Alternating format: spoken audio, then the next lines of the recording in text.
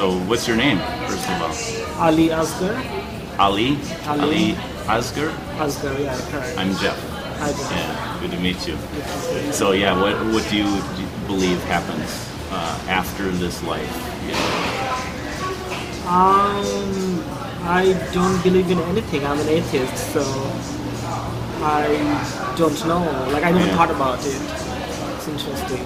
Where may I ask where you're from? I was born in Bangladesh, and then I moved to US 2 years ago. And so just kind of like wondering about your, like, how did you arrive at atheism? Or like, did you grow up in an atheistic family? My family is very liberal.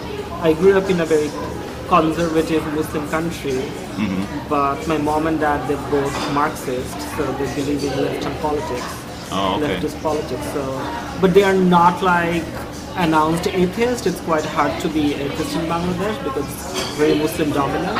Yeah, so you don't talk. But I also grew up in a city, right? So nobody cared much about religion in the city area. Yeah. I grew up on that progressive bubble, so I never had to think about being Muslim or practicing Islam or something like that. Yeah.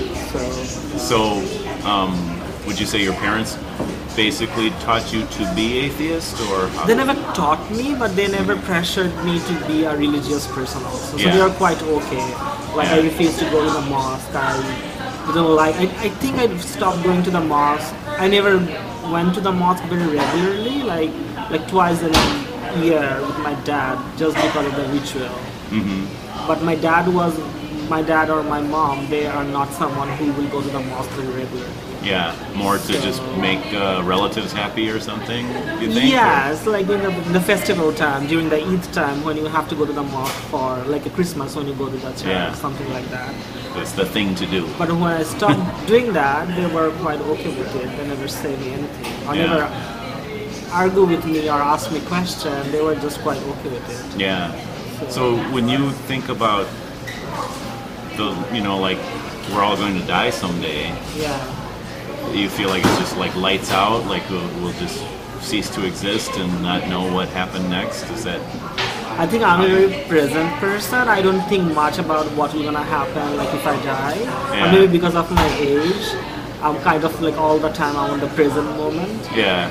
Your age? Because of my age. Because you're young?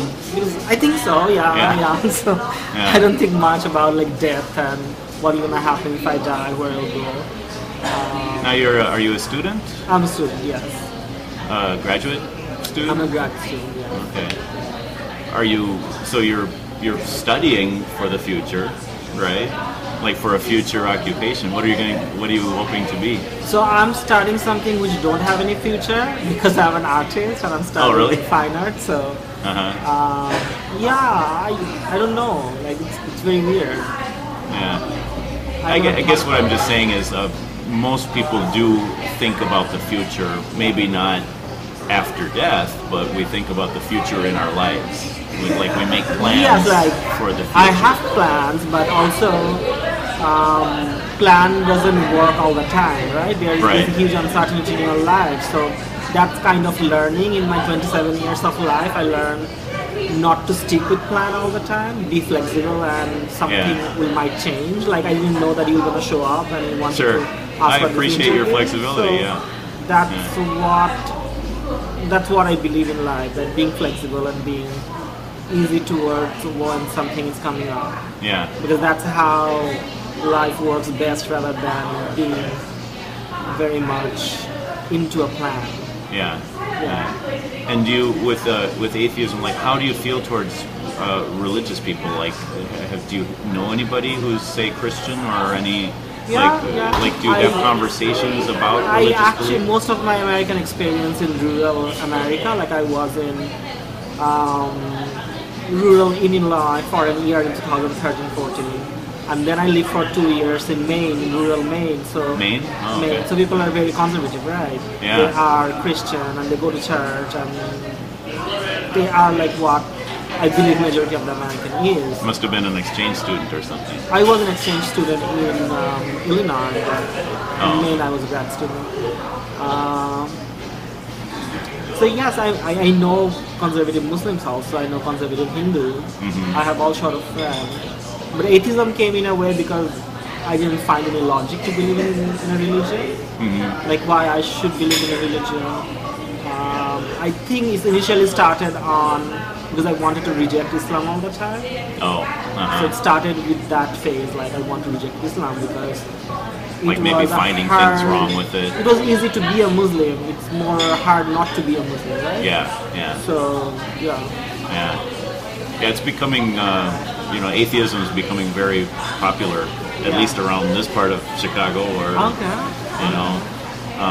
which as a Christian that saddens me actually. So as a Christian, I would I would love for everyone to be a Christian. It's like it's something that I've really found to be true for me and for a lot of other Christians that I know, and it's kind of like I want to share that with other people. And it's not, I don't know if like some people think, well, why do Christians always want other people to be Christians? Why do we want to convert everyone? Because you want to build your own community, so as much people as can gather, that's good for your community. So I understand that.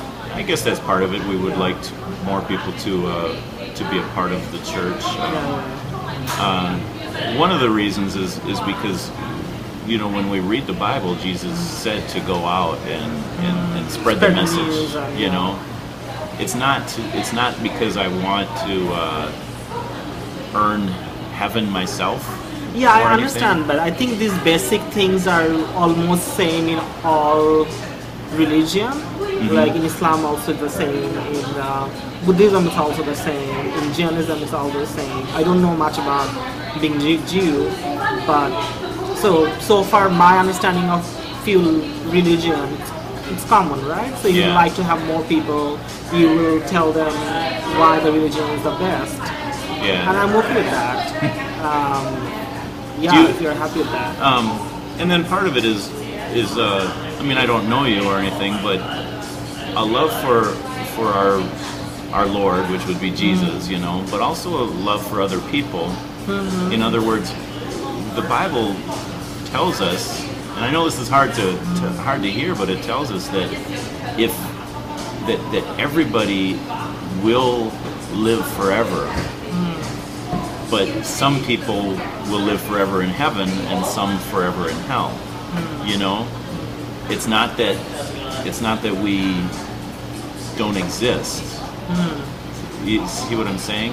So it's like I wouldn't want that, for anyone else. And at the same time, I know I can't convince anyone. To me it's more God's doing, convincing people. But let me ask you this.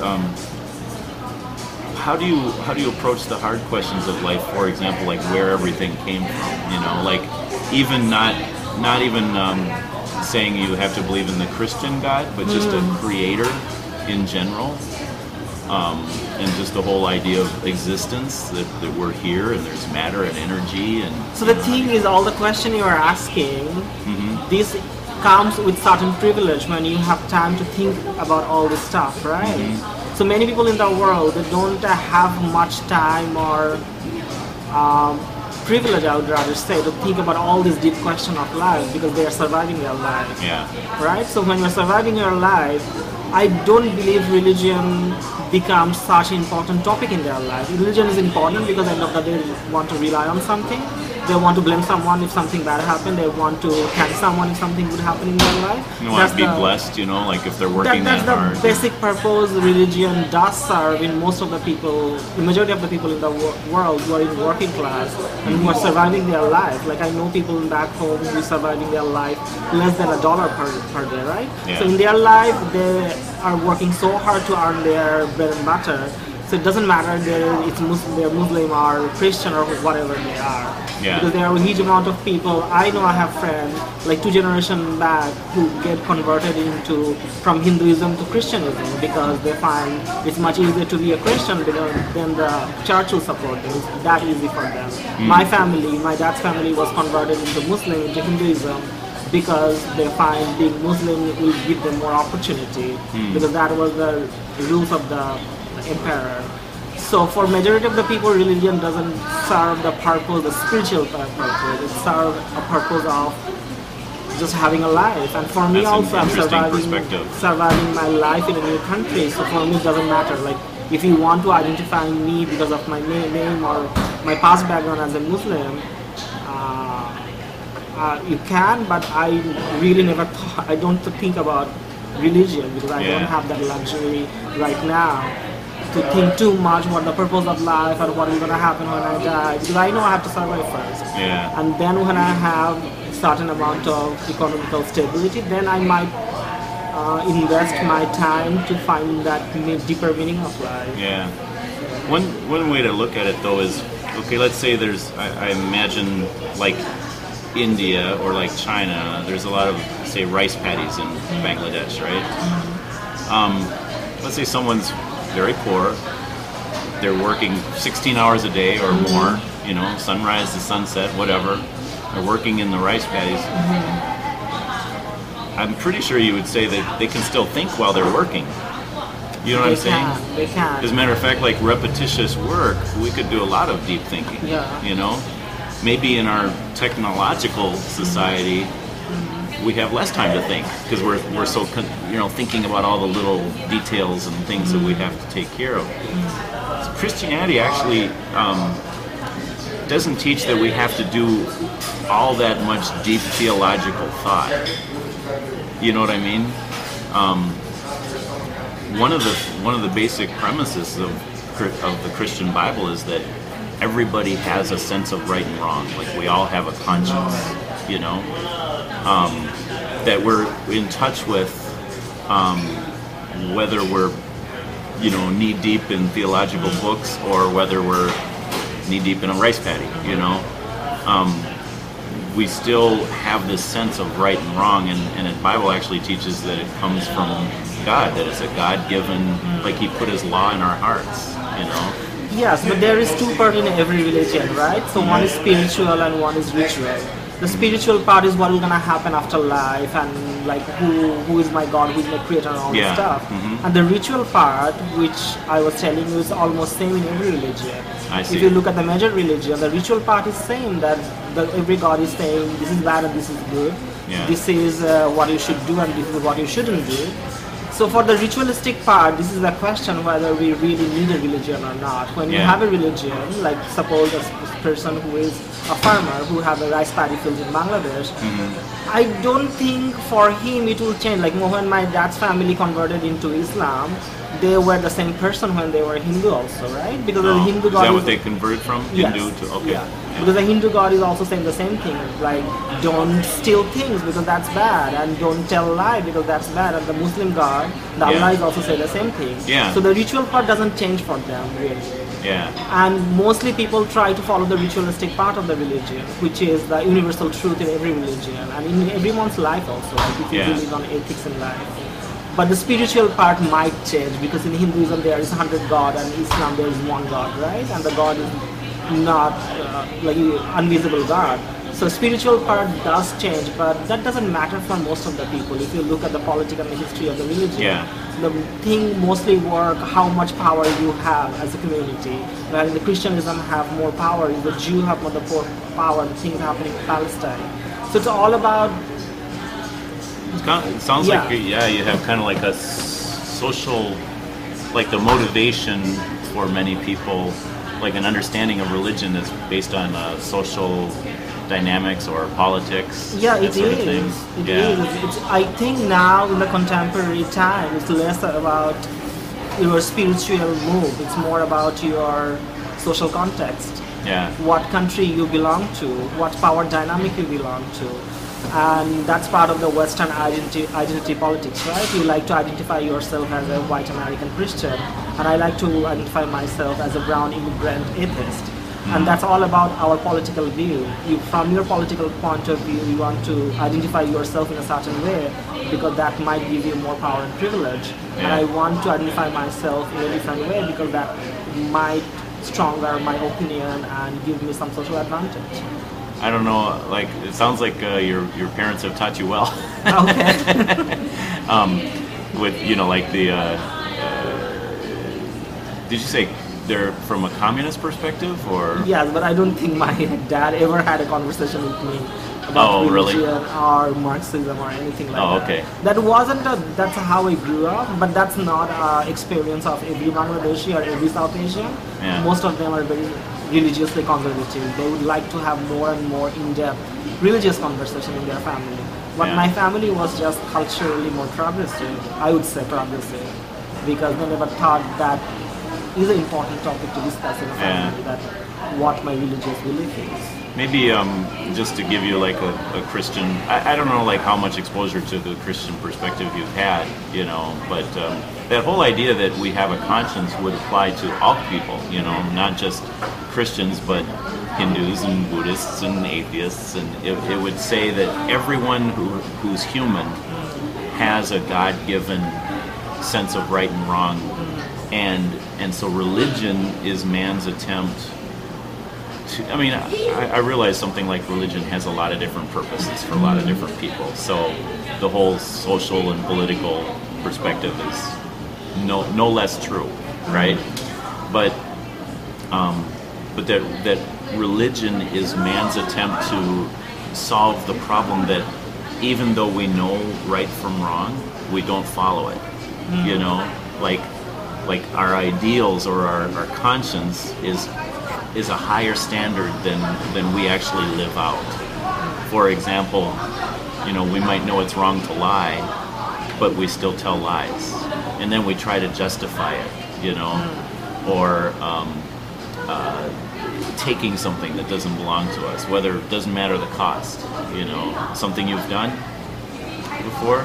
I feel like what religion does, it's not a parameter of living your life in a right way or wrong way. It's give you either a fear or a fantasy about your life after death, right?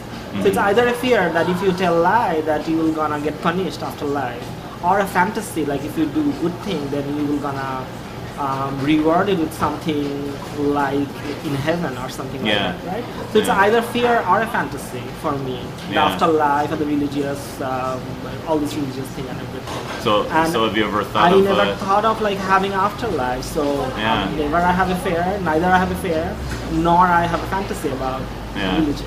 So it was very easy for me to kind of differentiate that, okay, there is no reason for me to believe in a religion because I am a sensible person who have good education and who have moral strength, so I do what I think right and I do what I think wrong. Mm-hmm.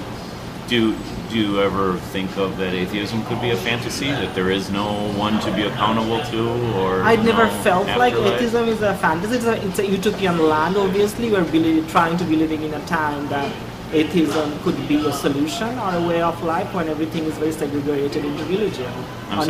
Everything is very segregated into your religion, your belief, what race and ethnicity you are come from. So it's obviously a utopian land, and obviously it comes with certain privilege that I'm well read, well educated, I go to an institution, I have access, I have money, so that I can afford to be an atheist. So many people might not have that access and privilege to afford atheism, right? Mm-hmm. So it's all very political for me. I'd encourage you to think about the possibilities. Sure. For example, like just based on, I don't know how much exposure to the Bible you've had, but let's say you die today, you wake up, you do wake up, and you're standing before God, it's Judgment Day, how would you do? What do you think would, as far as from what you know about the Bible or Christianity, what do you think the standard would be? Like being judged, we all have a world in our life. I don't know, maybe you are married, you have a family and you have kids, so that's very real for you, suppose say, right? So at the same way, like past life, after life is very real to you because you grew up with that. And in my world, there is no existence of that past life, so it's very just even hard to imagine. Even hard to imagine that. Okay, I'll die, and I'll die like every people die, like every animal die. Like every species die, and I will also die, and that's the end of life. So it's hard for me to have the imagination that I'm like. But you're an artist. You could have. Yes. You could imagine these things. See what I'm saying? I don't know. Like every people have some limitation on imagination. Like it's not like, we are creative, and you are also creative. Yeah. It's not like I have capacity supernatural ability. Yes, it's not like that. So it's just not in my world. It's not in my reality that thinking of, okay, what is gonna happen if I die tomorrow? Yeah, I'll think what is gonna happen if I die tomorrow. Who's gonna come and collect my body from so so I guess a kind of a way of saying the same question is, are you a good person? You know, I believe so. Yeah. I'm not good for everyone, maybe, but the people I trust in, the people I believe they mean something in my life, I'm good for them. Yeah. So if you're a good person, then if it comes down to a judgment day and let's say you did, I think you can imagine like a courtroom scene. There's a judge and there's the evidence. That can be a coffee shop also. Huh? That can be a coffee shop also. I'm sorry, That can be a coffee shop also. Oh, yeah. Yeah, the God is serving coffee to everyone, and everyone is just chatting with the God. So if it's based on being good, if you go into that situation believing that I'm good, I got, even if there is a God, I'm a pretty good person, then why worry? Because if you're correct and there is no God, you won't ever know. If you're incorrect and there is a God, you're good to go because you're a good person. See what I'm saying? So like, I've never met someone who's atheist yet who doesn't try to be a good person. They're just trying to be good without God. And the Bible actually teaches that, the very first temptation of man, which, the Bible says there is a tempter, Satan. You've heard of him, right? So, and it teaches that the first temptation was, you can be like God. He was saying that to Adam and Eve. The idea of good and bad is comparative, right? It's very comparative idea, like what is good and what is bad. Mm-hmm. Like a good coffee, what is a good coffee for me and what is a good coffee for you? It's very comparative. Well, what is a good food for me and what is a good food for you? The idea in the Western society that the way I can get treated as a bad person back home because the many way I live my life, and I will consider it as a very good and very brave person in the Western world, the same way I'm living my life, right? So it's a very comparative idea, and then again we have to go back to the social context and in the different places and the reality that in your life what is good, that's not good in my life. So if you are trying to say like every atheist try to be a good person in their life, obviously we want to have that good feeling that I'm a good person. Yeah. But also the parameter of good and bad might be different for you than me. Yeah. So, I mean it does change for us. The understanding is that God gave commands, like for example the first person, don't eat from this tree, right? And so for us, for you and I, we go out to an apple tree, we eat apples from the tree, no problem, right? But if God said don't do it, then that would be bad. So what's bad is going against our God-given yes, but in this commands. Case, if you believe on you are following someone's command, then you don't need your own judgment, because we are not like, I'm an adult, I believe I'm 27, 26 years old. Mm-hmm. I'm not someone who is 10 years old. Who need their mom and dad to say every single thing, like this is good and this is bad. This is a rotten apple, this is a good apple. Yeah. And I don't want to live my life in that way because I want to grow from that 10 years old to 27 years old. And now what makes us different than being an animal, because the human being have their own judgment and own merit to use. Mm-hmm. So if I'm a grown-up person, why I need someone's comment to decide what is good and bad? I will learn, I will get knowledge, I will know about history, I will know how the world's run, and that's what will make me a sensible person in this society, to make the correct judgment, what is wrong and what is right. So why I need a manuscript from some invisible person or invisible God to tell me what is right and what is wrong? Yeah. Well, that's what I guess what I'm saying is that it's not necessarily a manuscript. It's actually written on your heart. It's like you know in different situations. Hi. I'm gonna wait for my coffee. No problem.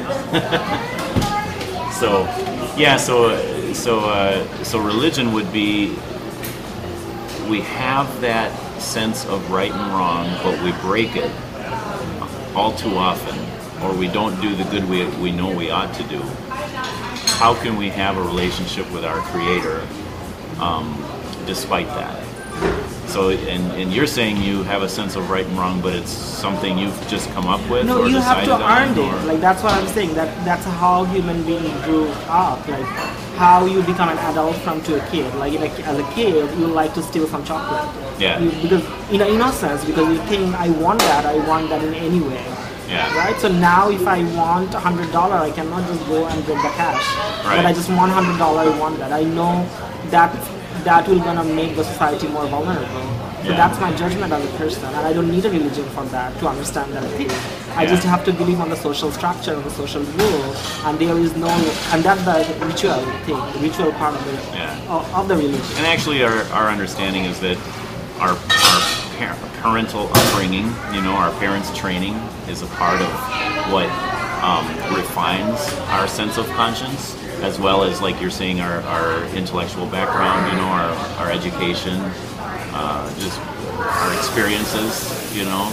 Does a person say, well, it's wrong to take that $100 because I might get caught, or do they say, well, it's wrong to take it because it's not mine? There's different ways of looking at it. If someone's just going to leave $100 sitting around, well, then maybe I will take it because obviously they don't care about it. It's their fault. There's different ways of looking at that. And so the idea that we're accountable to someone else is a part of Christianity. And it's something that we don't have a hard time living with, How do you feel about that? If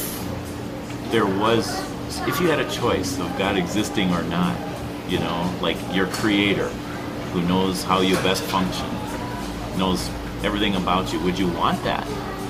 Would you want No, I don't think the whole idea of being accountable. I would rather prefer to be accountable to someone human, someone who lives in the same society where I live in, someone who matters in my life, and someone who is physical, rather than being accountable to the invisible person, and I have to die to see that person, and maybe not, I am not even sure, because nobody dies, came back and tell me that this is what happened after you died. Yeah.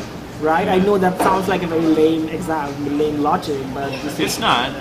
Like, it sounds like you're. Accountability I'm sure should be a social accountability. That accountability and I'm sure you're already accountable because I'm living here. I'm sitting in front of you. I can afford a coffee, and I can drink a coffee and spend 5 hours on my laptop. That's something, a privilege I have, and that's what I'm accountable for in this society.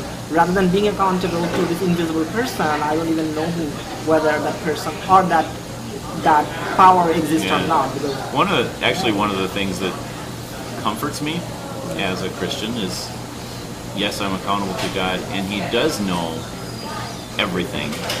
In other words, if it appears that I'm doing the wrong thing to people, maybe, God knows my circumstances, and I'm accountable to someone who knows all the details. Now that's a comfort, but it's also kind of scary because I don't always make correct moral choices. Yes, and exactly that's how religion does work. It's either fantasy or a fear.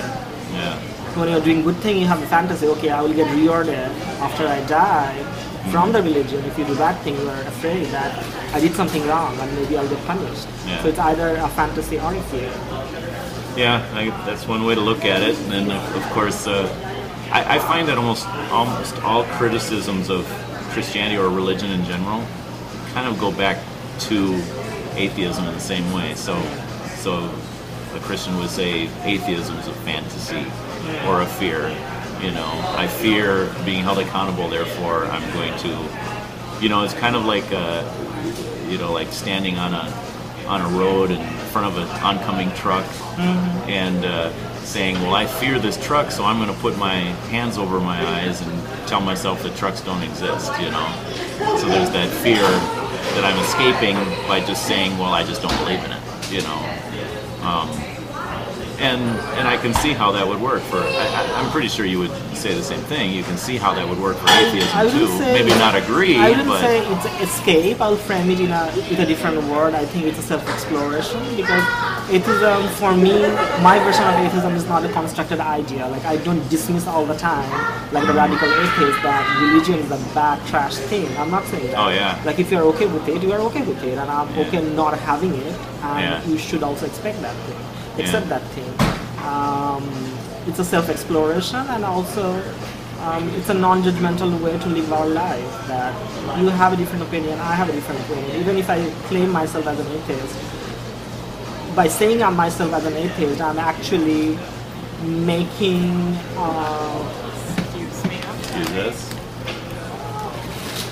shadow religion for myself, right? Yeah, I guess it Because would be. what does religion means? To have some structural rules and believe in something. So the only difference I have, that you have a book, you believe on something which have a history, you believe, and I believe on the present, I believe on myself and self-ethics and all these things. It's good that you recognize that you have beliefs. I've met a lot of atheists who say, well, atheism's a lack of belief, you know? And really, you know, things that we can't prove, we got to take on faith. We can't prove God doesn't exist, you know? We can't prove that we're not held, or that we are held, or not held accountable, you know? So it's kind of, it's a faith too. It's a faith that, wow, I'm going to believe that God doesn't exist. Faith, it's a self-faith, that I trust on myself. If I do, because we are vulnerable, right? As a human being, you want to trust, and that's why I say, like, poor person, why he will trust or they will trust on a God? Because either they want to blame someone or thank someone, right? They want to thank someone if something good happened. If they want to blame someone if something bad happened, that it's all because of the God, because God's giving me a card. I mean, I think that's kind of like putting poor people into certain categories. It's not only poor people, like everyone who believe in religion. I'm just giving an example. Right. And when you are atheist, you don't have someone to thank, you don't have someone to blame. It's all on to you. So you have to be a very strong person to believe in yourself. But you are believing in yourself rather than believing in someone else. Yeah. And egoistically as a person, I will go rather believing on myself rather than believing someone else and blaming someone or thanking someone else for my life. Yeah. Well, may I just leave you with, you know, the teachings of Christianity is that you will be held accountable. Actually, it does say that there's enough evidence available to us to believe that God exists. Every religion says the same thing. It's nothing. There's enough, but there's not enough. Christianity. There's as much as we need, but not as much as we may demand or want. You know, and so I'll say this in love. You know, I mean, I don't know you, but that you will be held accountable, and that there is a way out. That Christianity does offer a right relationship with God, rather than living in, you know, estrangement, because that's the whole story of the Bible, is that our disobedience, our sin, causes us to not have a right relationship with God, but that God makes possible a right relationship, so there can be hope for the future. But you know, you are choosing to put your hope in non-existence, I guess. So. Yeah. Fair enough? Yeah. I appreciate the conversation.